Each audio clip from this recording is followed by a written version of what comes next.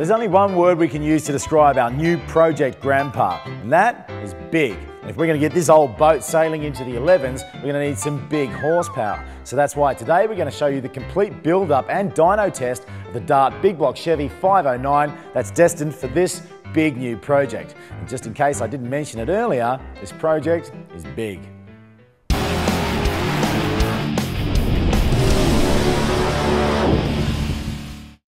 We gave Dart a list of requirements for Grandpa's new engine. We needed a big block Chevy with at least 600 horsepower, built for the street but also able to service well in autocross and drag strip racing. Now Dart's answer? A nasty 509 Rat motor based off their infamous Big M block. It has Dart Pro 1 heads and a 10:1 compression ratio that's going to have to prove itself on Dart's dyno. Will we make 600 horsepower? Will Grandpa make it into the 11s? Let's head over to Michigan to find out.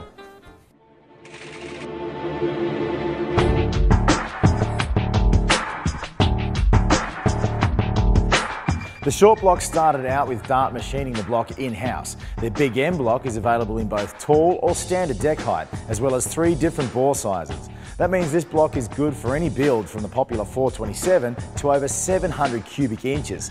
That's versatility.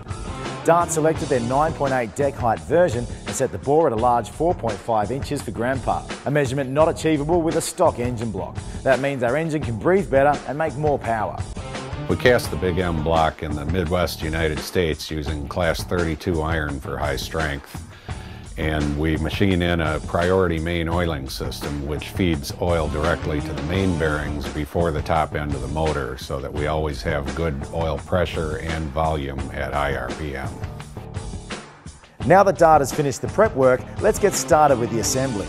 Dart started by installing the crank. Howard's ProMax 4340 crank is USA made and features a 4-inch stroke and internal balancing. Next, mating the crank with the pistons are Howard's Ultimate Duty forged billet rods that each measure in at 6.135 inches. Both will work along with the Cleveite rod and main bearings. To get a streetable compression, Dart chose SRP pistons with a small dome to produce a 10.1 compression with a 4.5-inch bore, with JE's Pro Seal piston rings providing the sealing. Dart installed all 8 pistons and rods and fully torqued the rod bolts. With the short block almost completed, it was time for the valve train. Dart went with an off-the-shelf Comp Cam's hydraulic roller cam with a 540 valve lift on the intake and a 560 on the exhaust, with a 242 intake and 248 exhaust, duration at 50. Lobe separation was 110 degrees. That puts our RPM range at 2800 to 6100 and a shift point of about 6000 RPM. We also used a Comp Cam's adjustable billet timing set and Comp's 2-piece billet aluminum cover.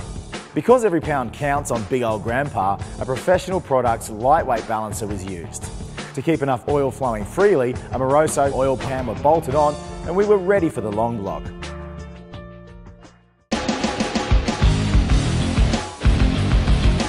The long block started with the heads. Dart selected their Pro 1 aluminum cylinder heads with a 310cc intake port volume. They then outfitted our heads with a 2.25 intake valve and a 1.88 on the exhaust.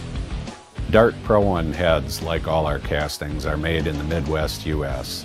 We use a C355 T61 aluminum alloy for superior strength, particularly at elevated temperatures. The ports and chambers are developed to be run as cast without requiring any additional work, and they're modeled similar to what you would get with a ported head, except without the extra cost involved. After bolting down the heads, Dart installed a set of Harlan Sharp 1.7:1 ratio stud mount rocker arms, Comp Cam's high-tech push rods and high-energy roller lifters, finishing off Grandpa's valve train. To divide the air between the 2 heads, Dart went with their popular single-plane intake manifold. This high-rise manifold was designed to equalise cylinder-to-cylinder fuel distribution and maximise air velocity and was bolted down in no time. Topping the long block is a quick fuel Hugh Series carburetor, complete with billet metering blocks and an aluminum main body. For the ignition, we used a Mallory 42 series distributor and plug wires. Once we got those installed, that meant our engine was ready for the dyno. Our hopes were high as Dart strapped down Grandpa's muscle to their dyno. Will we make 600 horsepower or have to rethink everything from scratch? We would soon find out.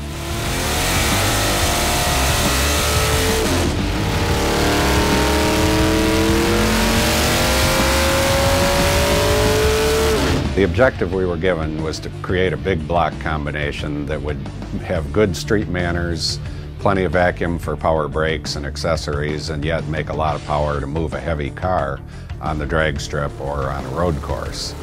We went with a 509 cubic inch combination, which is something we've had good luck with, and we wound up producing 650 horsepower and about 613 foot-pounds of torque on the dyno.